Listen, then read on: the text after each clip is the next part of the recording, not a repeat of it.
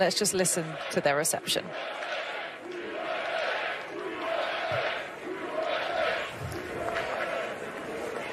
Okay, so the crowd are anticipating some arrival. David, as a player, you've done this. You've stood on a first tee at a Ryder Cup. I imagine it's grown in size since your experience, but what are they? Here they come. Here they come.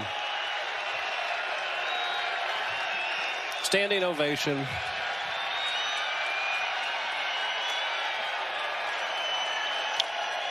You get the goosebumps, you get the chills in a situation like this. To realize you have so many thousands of people cheering for you, starting the chance again.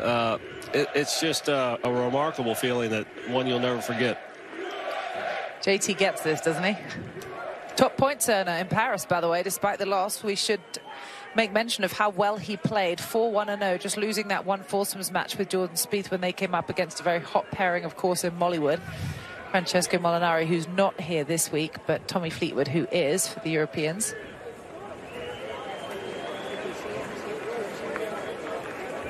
You talk about tomorrow morning, David, and the very slim chance of seeing Bryson DeChambeau out of morning foursomes. There is, I expect, a very high chance that we see Justin Thomas and Jordan Spieth. They will be out, and they might be out quite early. Like first? Like first.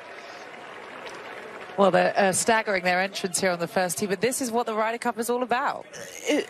It's a stage, it's a show, along with the most exceptional pressure-packed golf you'll ever see in the game. It is absolutely a show. You've got to play the crowd, especially when you're at home and it's so partisan.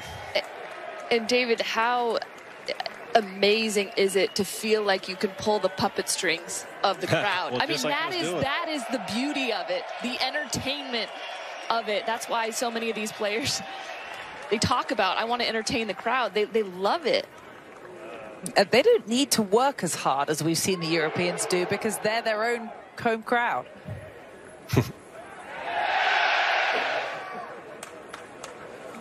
Okay, so Jim Furyk's getting things going with the USA chant. Here is Phil Mickelson. Unsurprising, David, to see Phil Mickelson shepherding Bryson DeChambeau here this week. Yeah, not surprising at all. They spend a lot of time together in practice rounds, exchanging ideas that most of us probably don't understand, can't comprehend, talking in what might seem like a foreign language. But you know, Bryson's fascinating. I love spending time with him in 18 around the golf course and around the room. I really like the guy.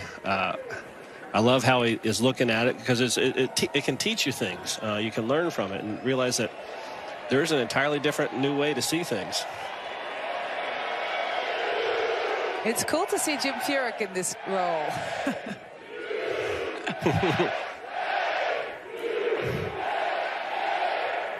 Oh, it looks like we might be getting some goodies. Steve Stricker has a little air cannon, huh?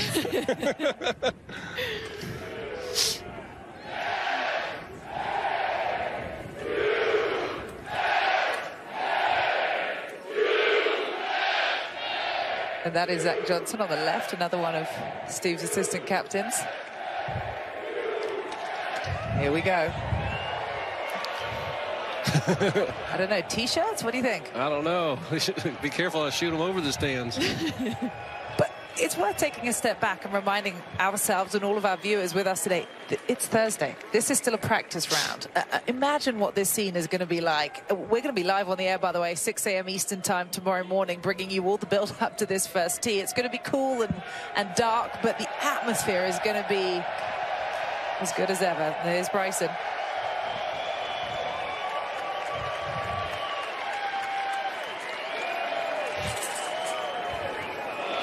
Do you think any part of this is coming from what they learned the Europeans doing yesterday? I don't think so. I mean, I know David brought up the fact that he's shocked or surprised that Steve didn't know. He probably knew, at least had an inkling, and certainly expected it. He might not have known what they were going to do, but Steve expected stuff like that, especially when you get on foreign soil like the Europeans are here playing against the USA. You know, this is just all a part of it. But the thing is, for this partisan crowd, they don't need to do it. This is just a bonus. Well, and I think there's benefit for the players more than the crowd somehow becoming more endeared to the United States team. I mean, This is potentially a once-in-a-lifetime event for some. Arrived, and Scotty Scheffler, who will be the other two in this practice grouping.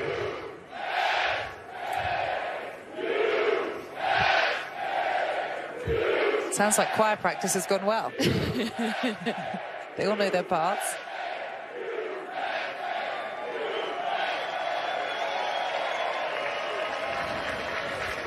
Yeah, it's fun to see. That's why this is so unique. It comes usually once every 2 years, and it is nothing like anything we experience in the game of golf. So we're going to have this for a while, because this is the first of 3 practice groups we expect. And